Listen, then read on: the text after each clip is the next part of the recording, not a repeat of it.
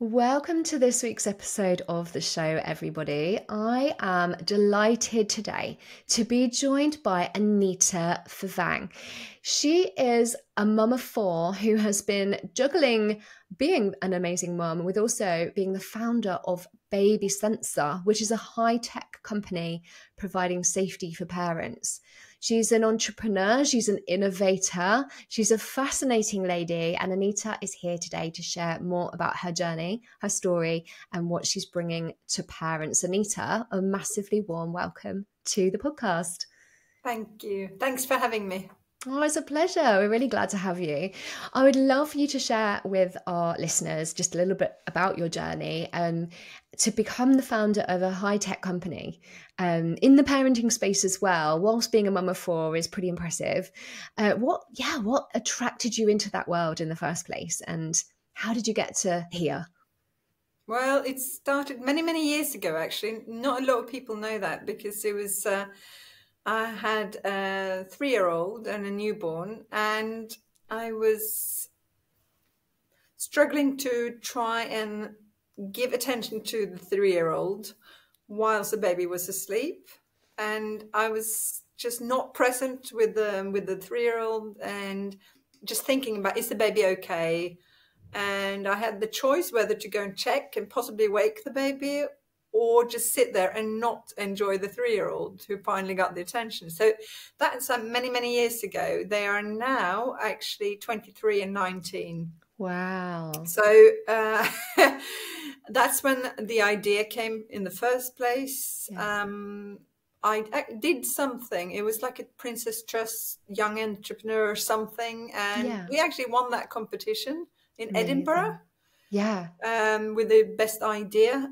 So that was pretty cool. And because it was a television program where we presented this on the Sunday, I was absolutely sure by the time I had my now 7-year-old that this product was in the market because the technology was kind of there and I thought somebody would have made it. So it started off again, like I said, 7 years ago now. Yeah. And I had a new partner, a new baby. Yeah. Strong and healthy, nothing wrong with him. But my partner, Ronny, his name is, we would watch Netflix for like half an hour and he'd be stopping and saying, is the baby okay? And I was like, I'm sure he's fine. And he's like, how do you know? Are you sure? I'm going to go and check. And then sure enough, he'd go and like make a sound opening the door, or even worse, if he was in the pushchair, he was told in the hospital and with the health visitors to check behind the neck whether it was the right temperature. And I thought, gosh, he would have a cold hand and sometimes wake the baby, and it was driving me mad. So I thought, God, I have to get something to stop this. So that's how it started, like properly. So I went out, checked the market, bought a few units of now my competitors, and I found that they did not do the job because I wanted to know on the phone if something was wrong. I wanted to know. So I wanted a baby call, which we already had, but I wanted something on the vitals. I wanted something on whether the things that he was checking, basically, is it too hot, is the baby breathing, that sort of stuff, or does he have a pulse, when they're sleeping really well, that's when you can't really see that they're alive, basically. So he was like, oh, I don't know. Anyway, so that was I was testing, and I found we had some units that made him more worried rather than helping him relax, because there were loads of false positives.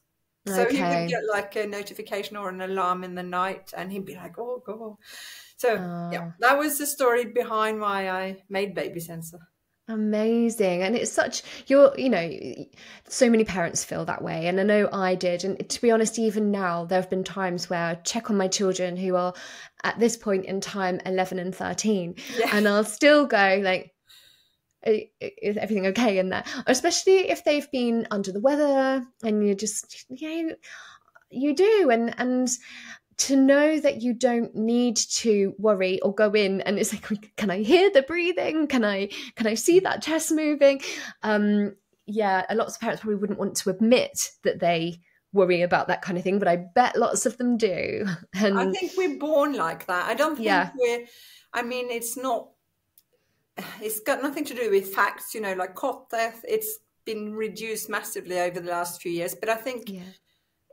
I mean, now with my 5-year-old, I remember the same feeling carrying that little baby seat out of the hospital towards the car. I felt the same, you know, that you just want Yeah. to protect that little baby, and Yeah. you do anything you can to make sure the baby's safe. And Yeah. I don't think that disappears, whether it's likely something will happen or not. It's kind of Yeah. there. I think it's kind of in your DNA as being a parent. And I Yeah. think it doesn't disappear even if the child is 13. I think it's still there. And I should know, having somebody's moved out, I still think about him and worry. And Yeah, I think it's part of the definitely. job, to It be just honest, completely changes. natural. Yeah, yeah, yeah. It carries on, but in different ways, I suppose, as they grow. But such an amazing product, and there's so much technology involved in that, because, like you said, you tested things; they were giving false positives, which creates more concern and alarm. And to come to a product where you've got that accuracy, you've got those vitals, like that's some pretty serious tech there. That's I'm sure that's not been easy.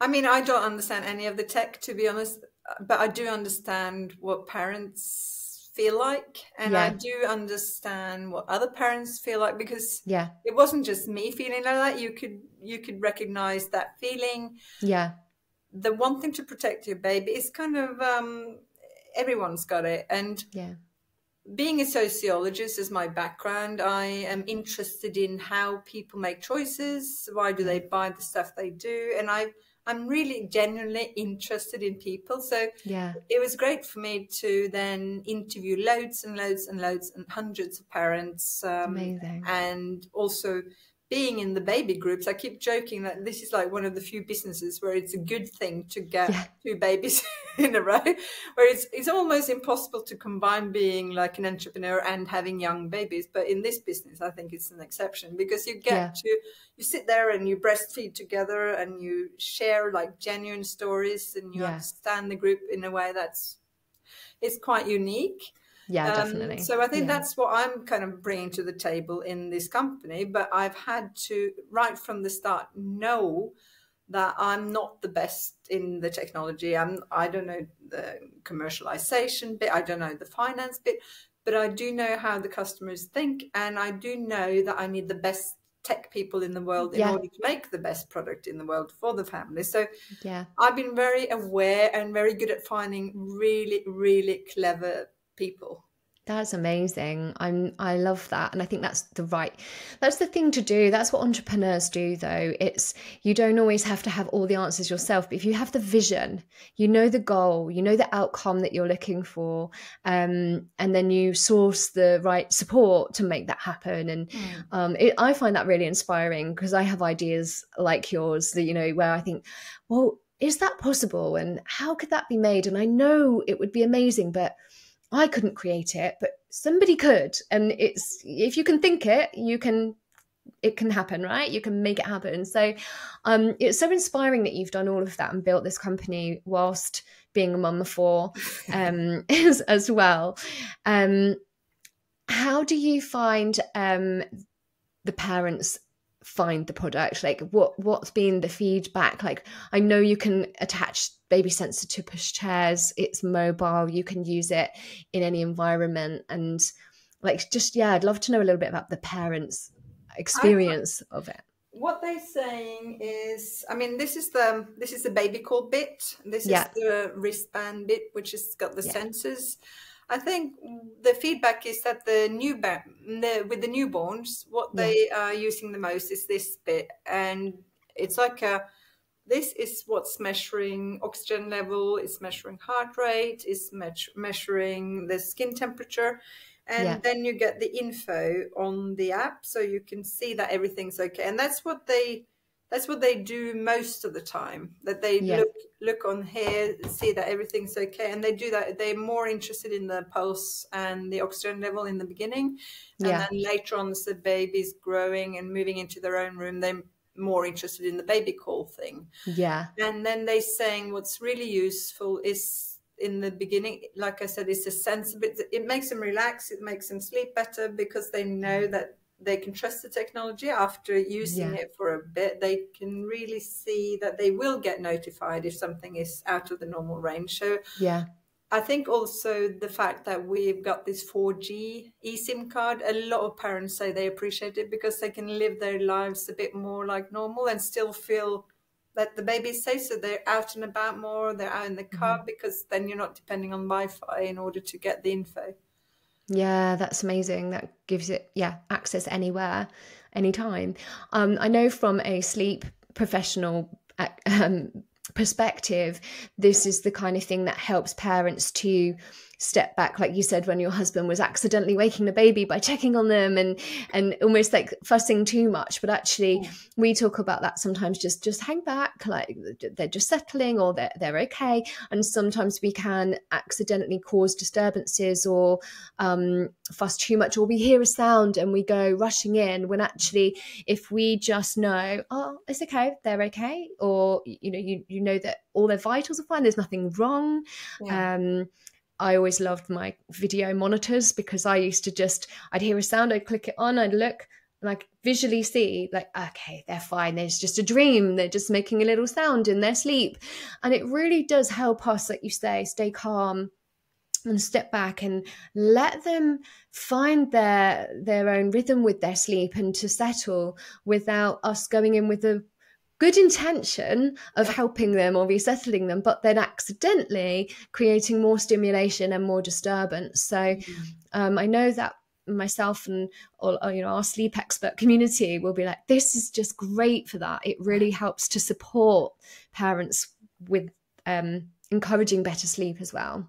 Yeah, and I mean, it's the last thing you want is to disturb your baby, but it's really hard. It's easier said than done to just say relax and don't worry, he's fine. When you've had that thought and you're wondering, is he okay? Is he too cold? Is he too hot? Whatever you're thinking about, it's very hard then to be present and enjoy your sleep or your partner or Netflix or the other kids.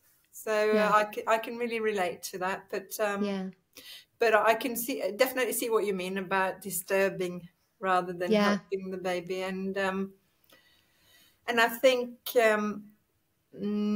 not being. I mean, I've had some parents out there who said, they had the injections and they were a bit under the weather, and they were looking a bit unwell, not sick, but they were not sure whether it was okay. And then just to check that the oxygen level's okay, the pulse is okay, is had them relax in the evening, not take them to the A&E for an unnecessary visit, that sort of thing. So that's really good. Yeah, it really is. That's such a good point, actually, like rushing off to emergency rooms and out of hours clinics because of a worry that actually could have been settled with the technology in the home. That's not just going to calm a parent, it's going to impact the little one, disruption to them, but also and the health services as well. So it's kind of win-win. How about something I'm interested about is the temperature thing. So with the summer months, and when in the UK we typically don't have air conditioning because it's not warm enough, maybe 3 days of the year you wish you had it, but that's about all. And we have times when it gets really hot briefly, and everyone of course goes, what do we do, because we're not used to that. And almost every year I have articles in the press about how you can keep your babies cool at night and all these things. But the temperature is something parents do ask us about a lot with their sleep, and are they too hot? Are they too cold? How should I dress them? And of course, they're all different as well. Would it measures their body temperature, right? So even if it's a hot day, our own body temperature can regulate, and so it wouldn't start spiking and saying your child's too hot. Well, we don't have body temperature. I mean, we only have skin temperature, so it's basically what's on the skin, and we also have room temperature. And because of the reasons you're saying about, and because of hot countries as well, you don't want an alarm to go off just because it's a warm one, just because it's warm, and it's not ideal sleep environment. Yeah. That we put it into the ideal as the sort of green gray zone where everything's normal, and then we have the yellow notification. Now you could check on your baby, that sort of thing, when it's a little bit out of the normal range. And then if it's a red alert, then it's really far off from what is seen as the ideal or the normal range. But on days like that, because we don't want so, for example, I don't know if you can see anything. But you can see here. I can see on the screen. We made it really easy. This is the room temperature. I think it's all in Norwegian for now. We have it in English as well, but we made it easy so that we can adjust. Okay, so you can control what should be okay at any given time. So you can control the parameters on the app. Exactly. Amazing. Because it's in like an ideal sleep environment for a sleeping baby, and then of course it needs to be easy to make it. So you just adjust it. You can't see on the podcast, but you just really easily adjust it. Yeah. So that if you want to keep an eye on the pulse, for example, and the baby is awake. I wouldn't necessarily bother, so I'd probably switch it off easily as well. But if the baby is awake and moving about, you don't want to have alarms just because the heart rate is up. So we want to make it easy to adjust accordingly. So you know that your baby is okay, even if it's a hot day in the summer. If you're having a heat wave, exactly. And you know that the room, ideally we want the room at, say, 18 degrees C, but you're like, do you know what, it's going to be 27 tonight, and there's no way I can cool the room down anymore. And so we know that that's okay, and not that there's something wrong. So you can adjust the parameters on the app. That's brilliant. But like you said, the body does do some adjustments for themselves, luckily. So the skin temperature probably should be okay-ish, unless they got loads of cover around it, which you probably shouldn't have too many blankets on a hot day like that. No. I really like that. It's like it's customizable depending on the situation as well. So as to what is ideal. Amazing. Such a sense of peace and calm for parents with this. Definitely. That's the plan. That's our goal. That's what we're here for. Amazing. So I think, Anita, I'd love to know from you, as an innovator that's created such an amazing piece of technology with your team, like what do you have other ideas in the pipeline, or is this, because I know it can be addictive, like, I've just had this brilliant idea that I want to bring to life. Like, is there more to come from you, or is this is your baby? Definitely to come. I have 4 babies. I should probably have 4 inventions as well. But I've had some EU funding to create the next level. This is what I made now is advanced baby call, but we made the next step level that's probably going to be in the market in 2 or 3 years. So if you want to have some highlights on that, what that is supposed to be doing is it's a camera, and we're measuring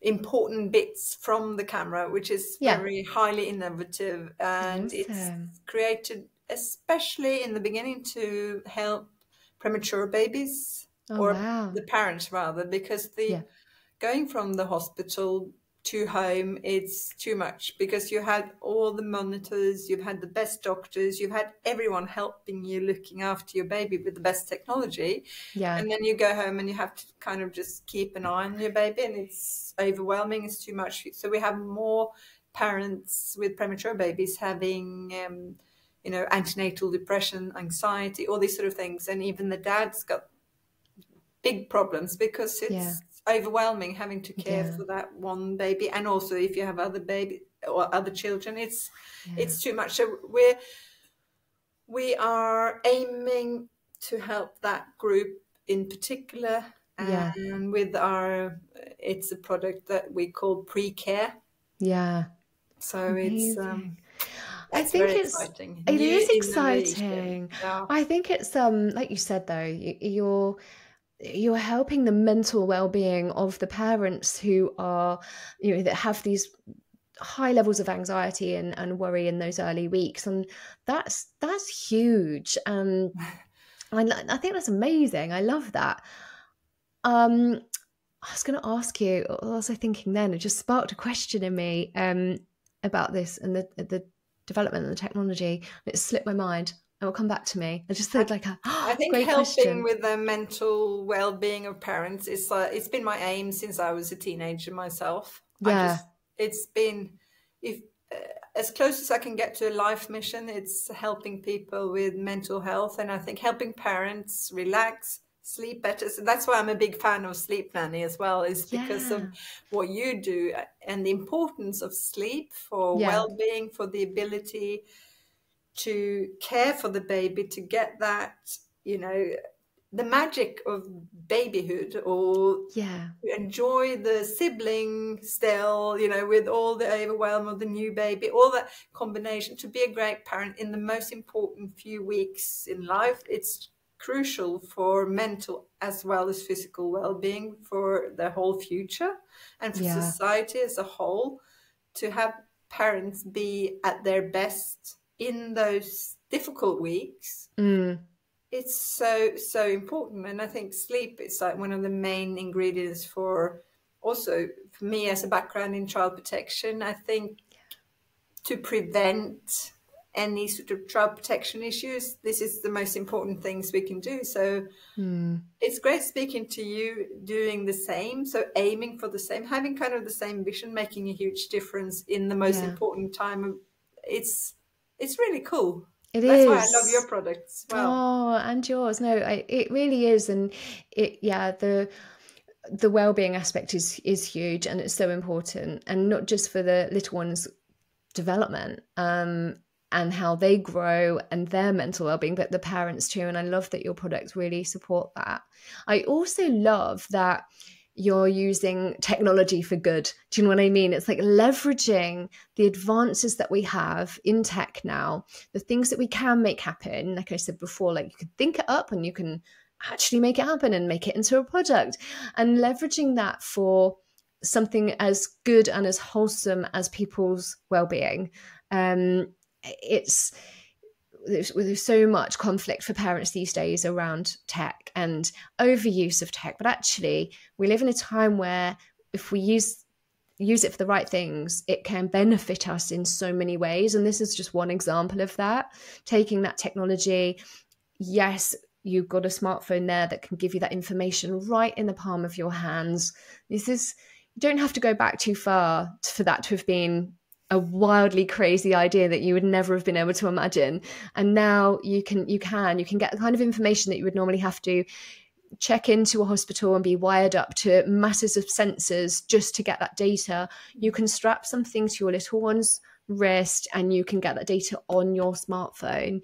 And I think it's really important that we celebrate the plus sides to technology and how that how it can really help us.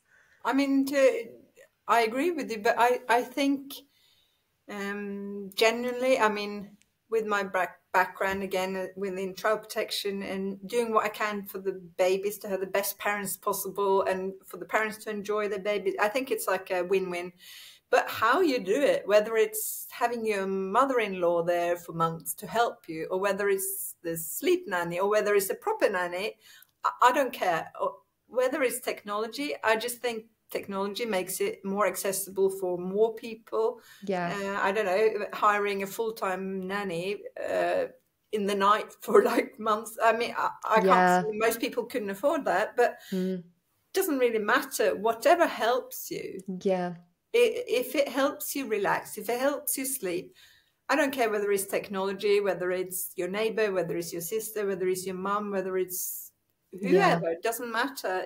As long as you can relax, sleep, and enjoy the baby, I think it's crucially important. But I think when you have the technology, this is my take on it, it can be too much technology, absolutely too much phones.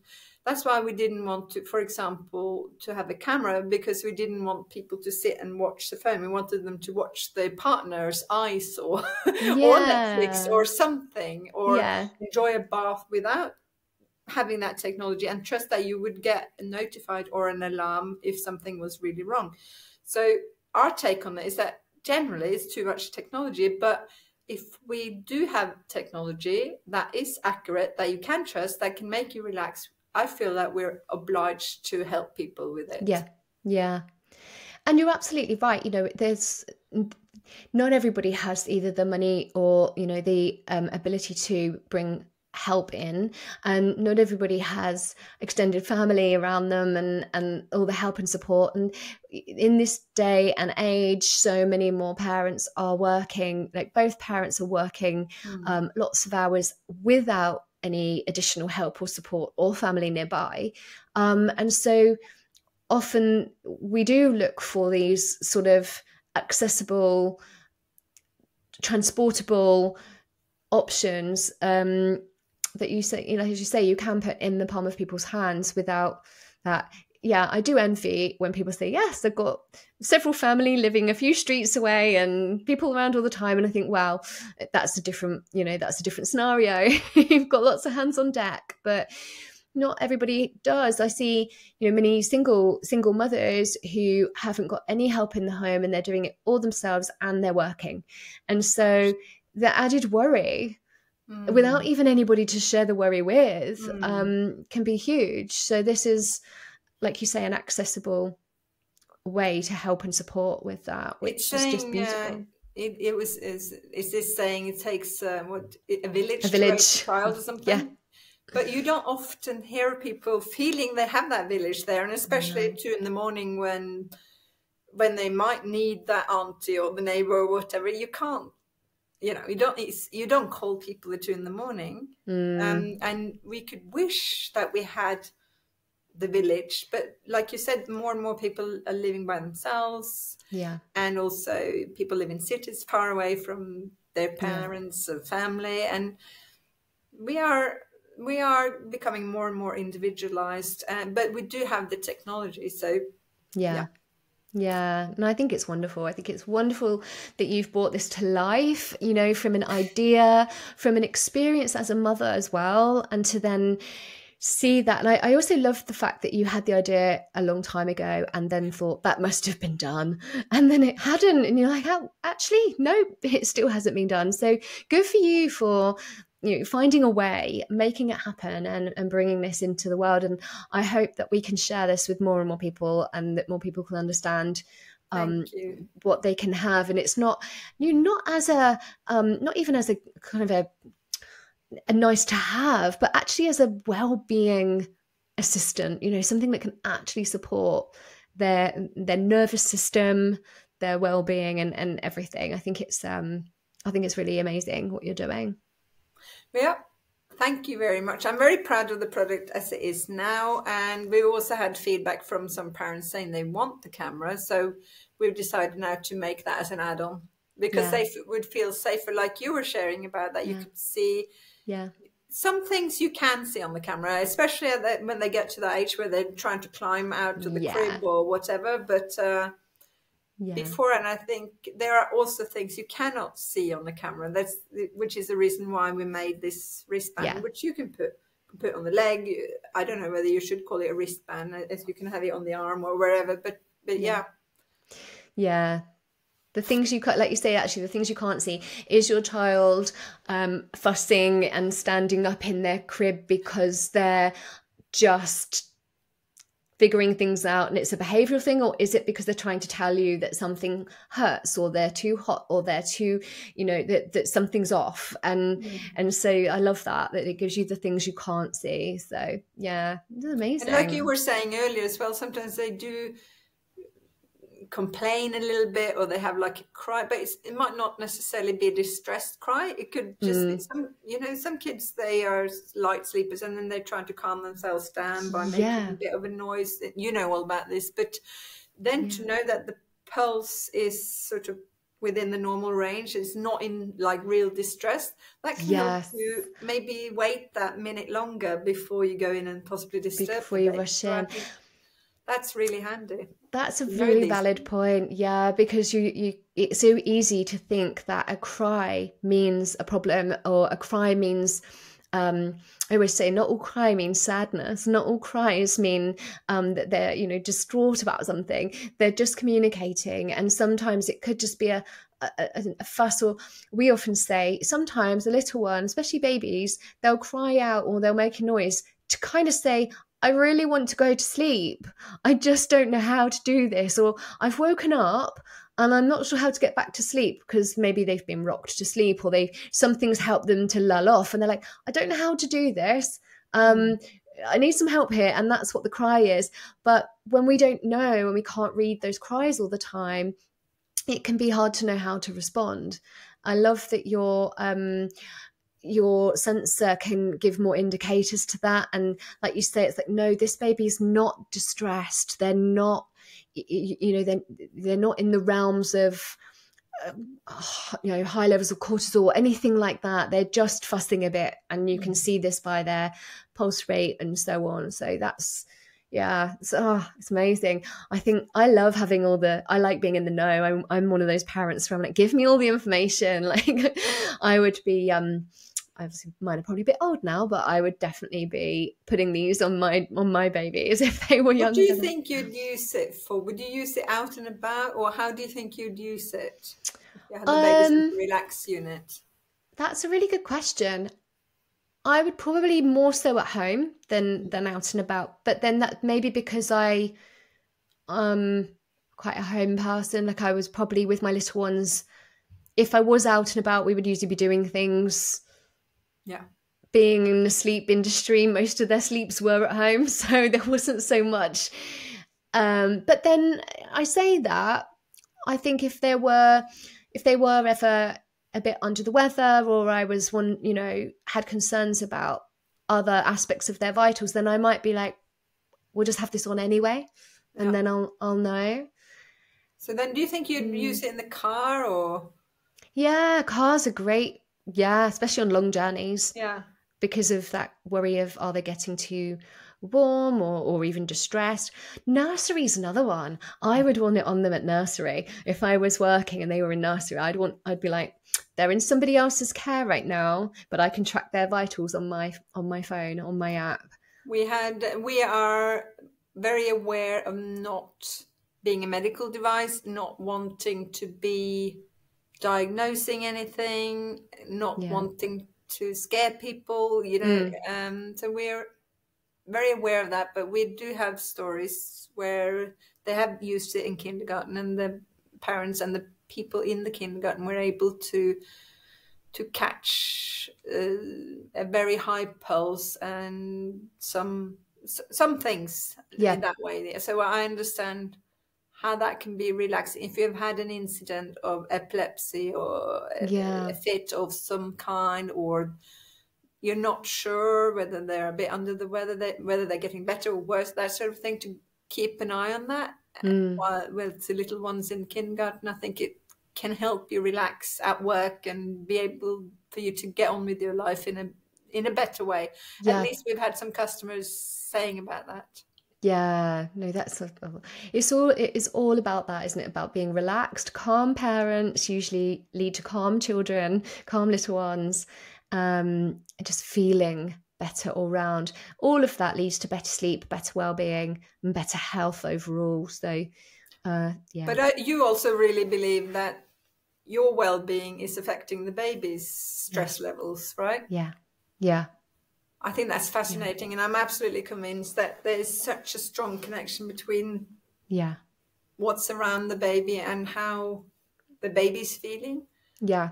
So Our energy, like they pick up on it, don't they?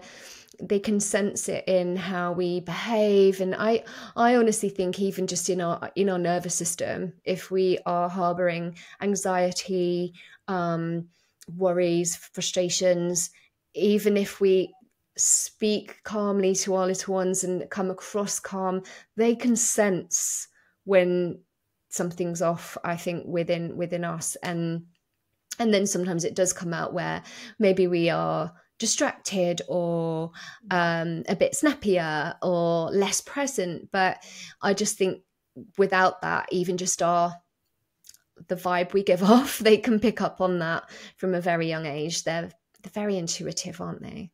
I remember it affecting my breastfeeding even. I had problems getting enough milk because I was so stressed out. And that's like, obviously that's affecting the baby. Yeah, it does, I'm sure. Oh, it's fascinating. It really is absolutely fascinating. I love having this conversation with you, and I'm really grateful for you, like, coming to share your story, your journey. I think it's inspiring I know we have other mums that listen to this that are entrepreneurial and creative minded. So I know even hearing your story of how you took an idea through motherhood and brought that to life, but also for our parents of new babies right through who are maybe struggling with some of these anxieties and can see that there are devices and there are things you can do to actually calm that down and for the greater good of everyone. And I really appreciate you coming on and sharing all of this with us today, Anita. We really do. Thanks for having me. It was lovely being here. Oh, it's a pleasure. And if people want to look at BabySensor and find out more about you, where would be the best place for them to go? Where should we send people? Babysensor.com, I think. Perfect. We will put the link. It's easy to remember, but we will put the link in the show notes as well for easy access. But we're on Instagram, we're on Facebook, we're on LinkedIn, we're on... I think I'm on TikTok as well now. Amazing. All the places you can find Anita and BabySensor. Oh, it's been an absolute pleasure, Anita. Thank you. Thank you. So just